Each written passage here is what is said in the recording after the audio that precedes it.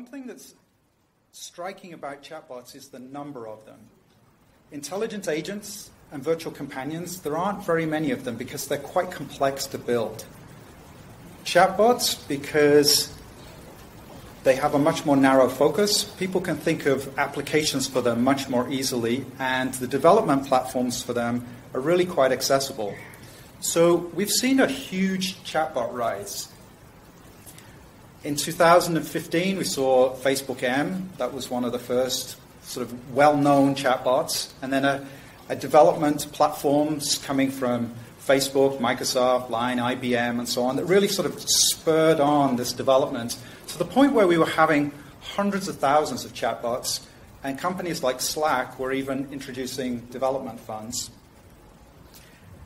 And analysts like Gartner were making some pretty strong statements saying in the next few years, we'll see 50% of enterprises spending more on bots than they do on apps. So there was a real surge here. But if you move forward a couple of years to sort of where we are now, you can see some challenges starting to emerge. And even last year, and this is what started some of the conversation for Jonathan and I at Kai last year, was you could see people beginning to raise some questions around bots are in the marketplace, but they're not really meeting the expectations. And there was some disappointment starting to creep in. Although the trend is still positive and they continue to be really useful and the growth continues. But you do see things like Facebook M shut down. And then people asking questions like David Feldman, who was one of the sort of principal developers for Facebook M, asking questions about what happened to chatbots. So Jonathan and I were thinking about this, and we have a theory for this, which is this is probably the Gartner hype cycle taking place. You know, in the beginning, there's a lot of excitement. People rush in. A lot of bots are being developed. But then there's this point where either you reach saturation or some expectations are not being met, so we start to dip. And so we're in what Gartner would call this trough of disillusionment. But the really encouraging thing about this that we feel is it can work its way back up again. And it can work up to what Gartner would call the plateau of productivity. So then the question becomes, how do we move forward along the slope of enlightenment and into the plateau of productivity? So this is where Jonathan and I were sort of reflecting on what are the things that we've learned from looking at the literature and from our own experiences of developing these chatbots and working on agents. So here are some things that we think, there are more than this, but here are some things that we think really lead to success when developing chatbots. So keeping a really narrow focus really helps, and finding areas that are specific markets. So again, thinking about things like a travel agent and being able to help people with travel recommendations, or maybe even kind of book a flight. When things are really specific like that, they're really kind of helpful. The other thing that was quite striking, and this is where we get into the conversation about Humbots, was we realized that many times bots are actually continuing to reach out to humans too. And that was kind of an interesting kind of aha moment, because I think a lot of the industry is trying to enable bots and agents to go it alone, to just be the tech on itself. And maybe the tech's not really ready for some of the things we want it to do. So there's nothing wrong with having a human in the loop and embracing this idea of Humbots.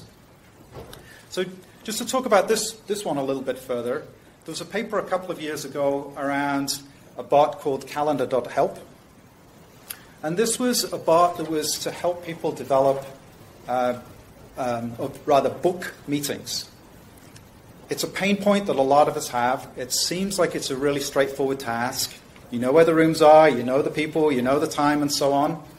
But it turned out to be surprisingly difficult. And this is what Crenshaw and folks were talking about a couple of years ago in this Kai paper. And they actually found that only 5% of the successful meetings booked could be done by the tech alone, and that humans had to be in the loop the rest of the time. And they ended up developing an escalation path which had different levels of human involvement.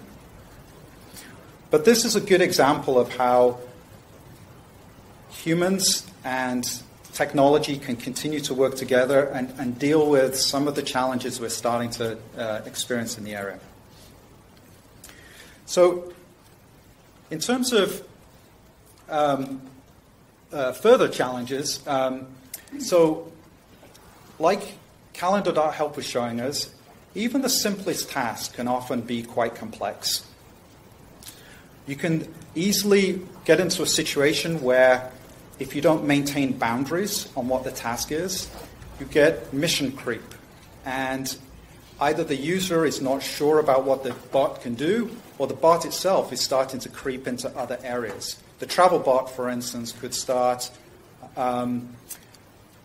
finding activities that are unrelated to travel.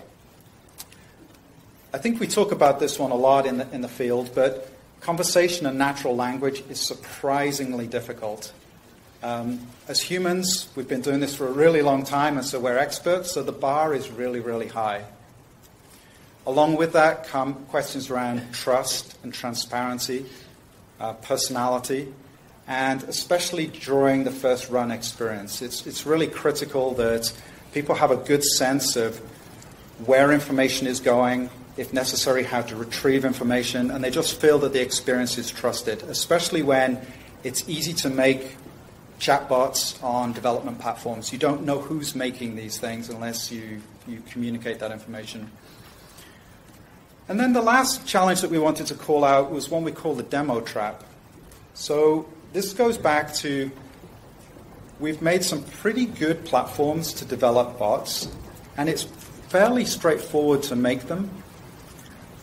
But to be successful, it's not just about making it and getting into the marketplace. It's about working afterwards to see how the data is being, how the product is being used, looking at the data that's being worked on, and really continuing to improve. So what does all this mean for the future? Well, like we started at the beginning, oftentimes it's best to look back. So we can look back to some work that Licklider did in the 1960s again, and he created these 3 stages of human-computer interaction. The first phase was beginning in the 1960s and has continued forward to about where we are right now. And the second phase is moving into this area of around human-computer partnerships. It's probably the phase that we're in right now. And it's hard to define how that's going to go and how long it's going to last. But Licklider said it could last 10 to 500 years.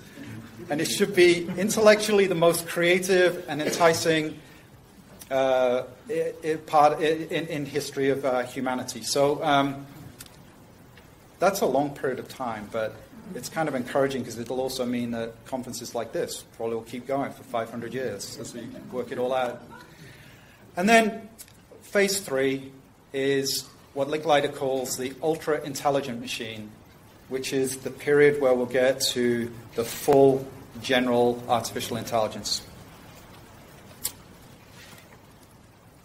I'm going to stop there. Thank you.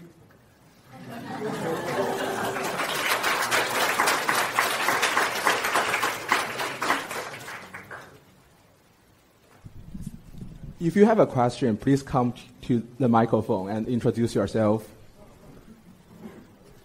Ben Schneiderman, University of Maryland. Thank you. Interesting review. Could you, or did you in your discussions or taxonomy look for the places where instead of the agent doing it in collaboration, that the person did it themselves? I mean, I see that for a lot of tasks, people, the different kind of interfaces enable them to do it themselves, like making flight reservations or a lot of different tasks. So what is the, under what circumstances is it better for a person to do it themselves, and when is it better for a conversational agent to help them? Yeah.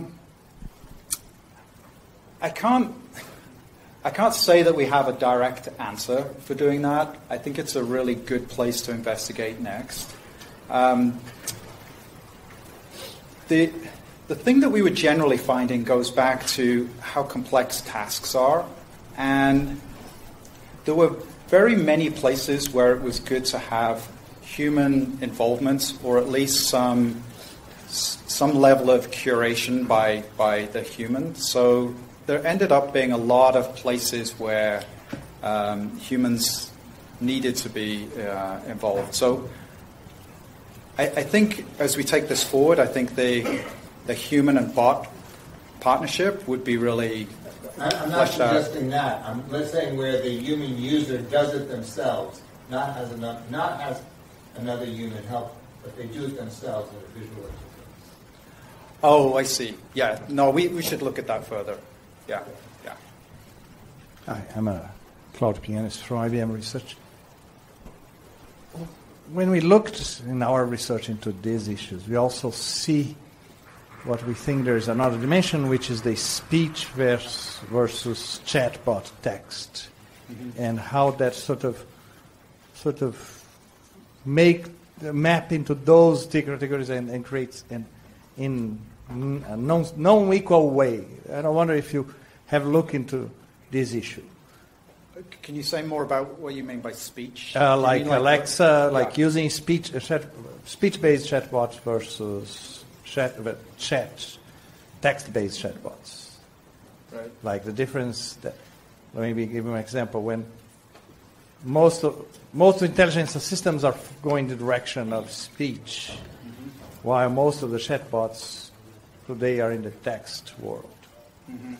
And we wonder why it is going there, and what happens in the two empty dimensions of this. I'm not sure if I'm being clear.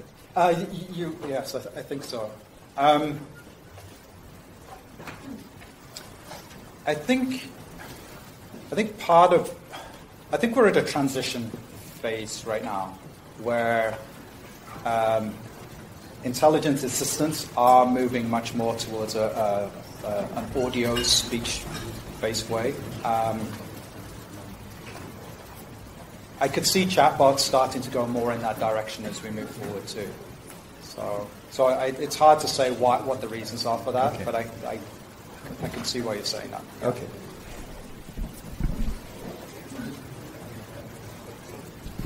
Hi, Mark Schlager from Google. There seems to be assumption in here that chatbots are going to be talking to humans and humans to chatbots.